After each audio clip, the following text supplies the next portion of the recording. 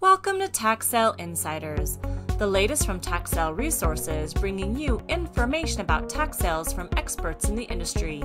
TSR has interviewed a variety of industry leaders across the country, including Stephen Morell of Juristeed in Louisiana, Maureen Zink of Carlisle Law in Ohio, John Stanko of Stanko McCarthy Law Group in Illinois, and many, many more.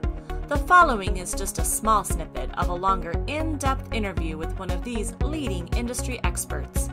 We brought back William Hereford, partner at Burr & Forman based in Birmingham, Alabama. Will was pushed into tax lien law in the late 90s, figuring out what to do with those unredeemed lien portfolios, and he hasn't looked back since. In this, his second interview, William shares the ins and outs of how to invest in the state-owned DOR properties. It's great information, so stay tuned.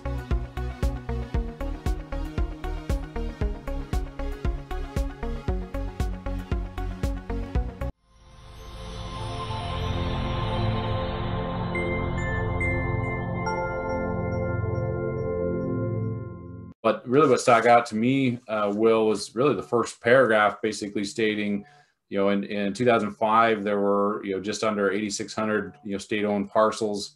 And that number jumped up to over 38,000 state-owned parcels in 2017.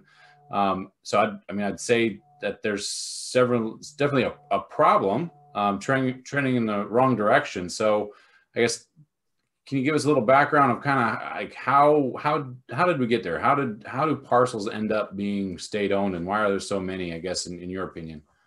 So under Alabama's tax sale system,